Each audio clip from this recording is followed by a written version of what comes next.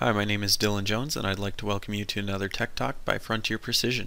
In today's session I will provide a brief overview of the Trimble R2 GNSS Receiver. The Trimble R2 Receiver is a versatile GNSS rover solution for geospatial applications ranging from sub-meter to centimeter accuracies, and this will support any GIS or survey workflow. You can purchase the R2 to fit your needs.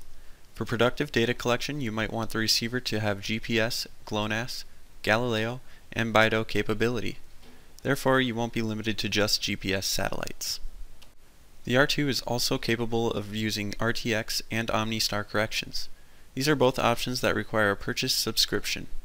If you are using a base station to receive RTK corrections, you will want to include the option for UHF radio. Similar to other Trimble receivers, the R2 has a web user interface that will allow you to configure the receiver over a web browser.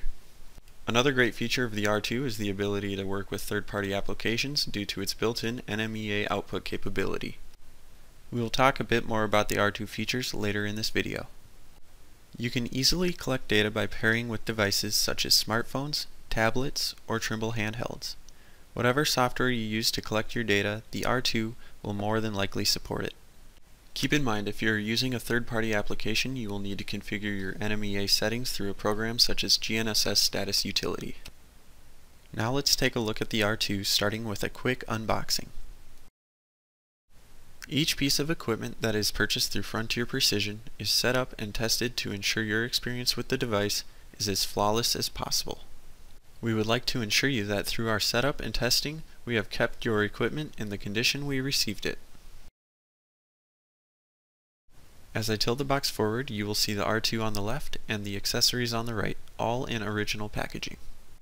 I will start with the R2. Notice as I rotate the receiver, you will see the power button on front, battery compartment on the side, and USB input on the back. Also notice the size of the device. It is both relatively lightweight and small for the kind of quality data you can collect from this receiver. On the bottom you will find the threading for pole mount, radio antenna port, and serial number. The battery compartment simply slides out by squeezing the two black clips. Properly slide the battery holder back into place and secure it by pushing in with both thumbs. This kit comes with two lithium-ion batteries. They are the same batteries used by the Trimble R8 survey receiver. You can see the part number located in the top left of the window. You should get somewhere between 4 and 5 hours from internal battery in rover operation. It is also possible to power the R2 via an external power source connected through the micro USB port. Insert the battery by lining up the positive and negative ends as indicated on the battery holder, then slide into the receiver until you hear and see it click in. Power on the receiver by pushing the power button until the LED illuminates. A solid LED indicates the receiver is on and has a healthy battery.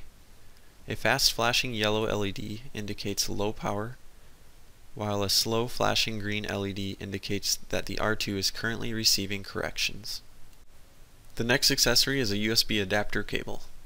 One end contains a female USB Type A that you can plug any regular USB cable into.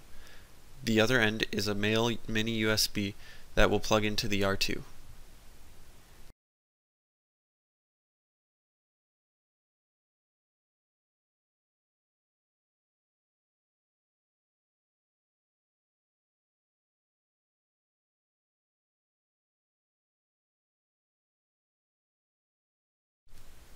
The next item is the dual battery charger.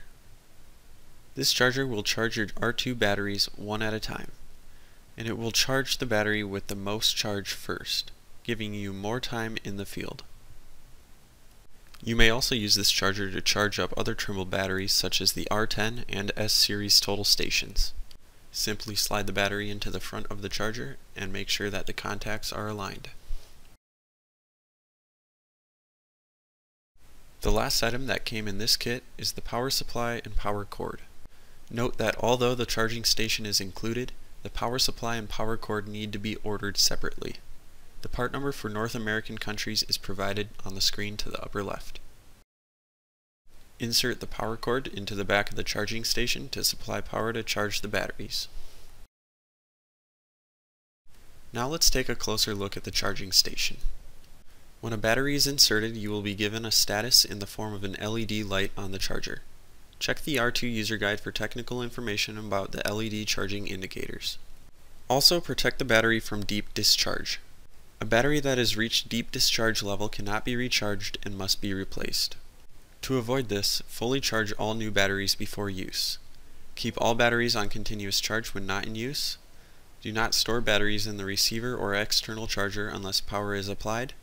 If you store batteries, fully charge them before storing and then recharge them every 3 months. Now I'd like to provide a quick overview of the R2's external features and accessories. Power on the receiver by pushing the power button until the LED illuminates. This might take a couple seconds. Use the USB port on the back of the system to externally charge or to connect to another device. Squeeze the battery door latches to open, then push in with both thumbs to click back into place. On the bottom of the receiver you will find the 5/8 inch threading to mount the receiver on a range pole or backpack system. The receiver has an IP65 rating to handle inclement weather and falls up to 2 meters on concrete. Mounting the receiver is a nice feature to allow you to get consistent horizontal and vertical measurements, as well as keep your hands free and reduce fatigue.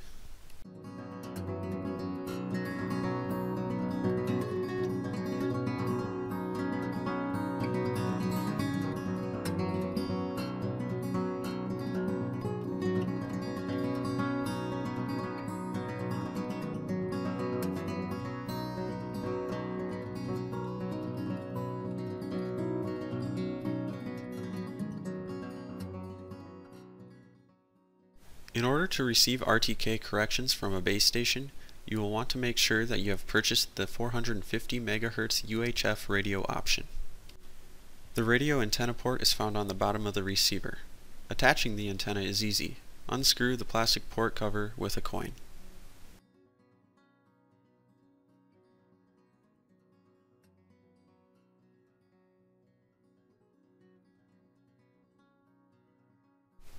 Once removed, screw on your antenna. The antenna is an additional add-on part that will be purchased separately, and I have indicated the part number on screen.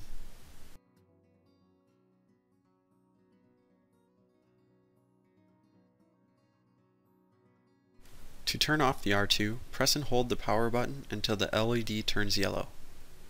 Release and you should see the light turn off. We want you to look forward to some of our upcoming or existing tech talks on the R2 GNSS Receiver, including how to access the web user interface, R2 configuration in GNSS status for use with mobile devices, updating firmware, and streaming NMEA data to a Windows mobile device for use with third-party applications such as ArcPad. And this concludes our overview of the Trimble R2 GNSS Receiver. We hope that you found this beneficial and will join us again next time. Thanks.